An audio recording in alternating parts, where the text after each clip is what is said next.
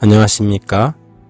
성경의 사건들을 이야기로 풀어가는 천수답의 새벽묵상 149번째 이야기입니다. 너무 늦기 전에 돌아서라. 오늘도 기회의 시간은 지나가고 있습니다. 많은 사람에게 주어진 은혜의 시간은 거의 끝이 나고 있으며 언제 그 문이 닫힐지 아무도 모릅니다.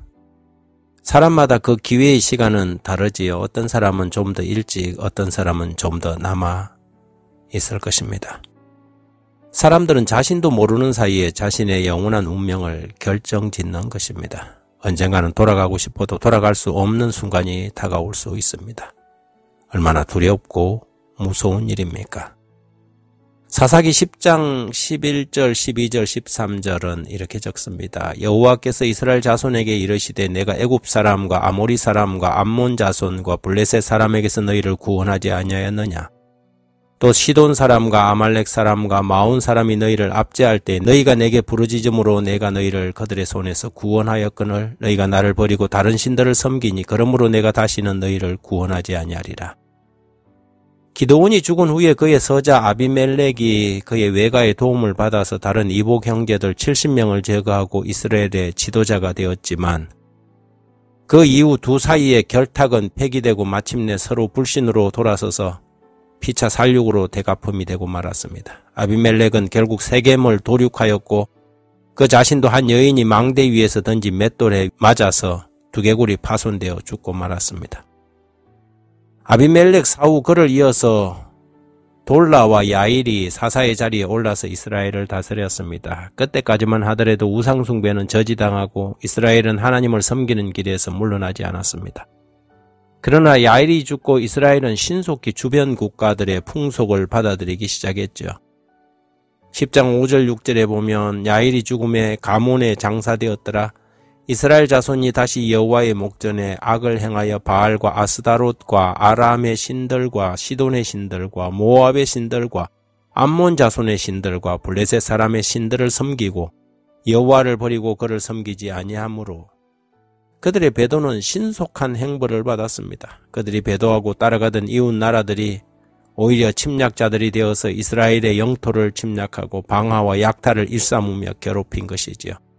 그들이 닮아가던 이웃 나라들은 친구가 될 것으로 기대했지만 오히려 침략자들이 되어서 돌아왔습니다.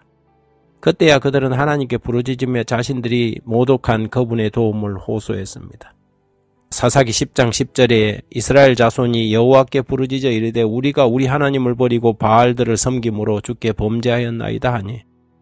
그러나 그들이 한 이 슬픔은 참 회개를 이루는 것이 아니었는데 그것은 그들이 저지른 죄를 미워한 것이 아니라 자신들이 당하는 고통 때문에 부르짖는 슬픔이었습니다.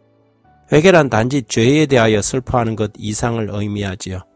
그것은 죄로부터 돌아서는 것이요. 고통을 호소하는 것이 아니라 죄를 미워하는 것입니다. 하지만 이스라엘의 회개는 참된 회개가 아닌 고통을 당하는 것에 대한 상황을 모면하기 위한 후회에 불과했습니다. 그러자 하나님은 그들에게 이렇게 응답하셨습니다.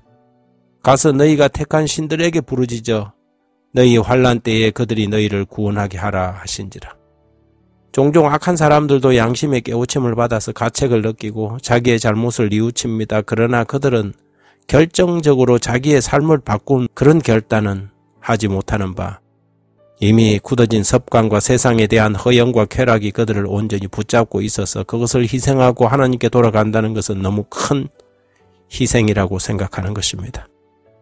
이미 그는 죄로 점령당하고 양심은 마비되었으며 결국 운명은 결정되고 만 것이지요. 그런 사람들에게 하나님은 다음과 같이 말씀하십니다.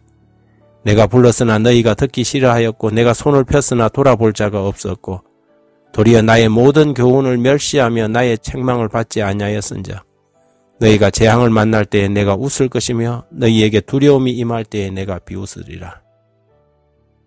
너희의 두려움이 광풍같이 임하겠고 너희 재앙이 폭풍같이 이르겠고 너희에게 근심과 슬픔이 임하리니 그때 너희가 나를 부르리라. 그래도 내가 대답지 아니하겠고 부지런히 나를 찾으리라. 그래도 나를 만나지 못하리니.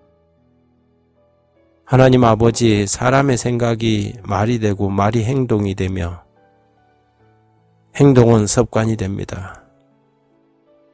오늘도 얼마나 많은 사람들이 굳어진 습관을 간직한 채 스스로의 운명을 고정시키고 결국 죽는지 모릅니다.